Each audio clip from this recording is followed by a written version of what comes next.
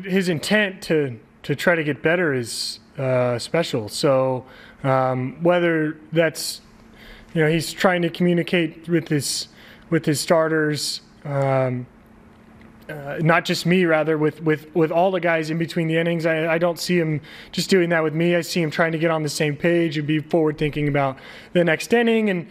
all that stuff kind of contributes to the continuity and the flow of the game, and any sort of extra communication you can have so that both the pitcher and the catcher are on the same page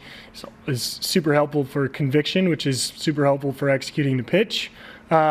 His preparation before the game, we've talked about some of the stuff that I like to look at and divvied up a couple of those responsibilities in terms of if I know you're looking at this portion of the work and I'm looking at this portion of work, then we can have a conversation in the scouting report before the game and see if our reads match up. I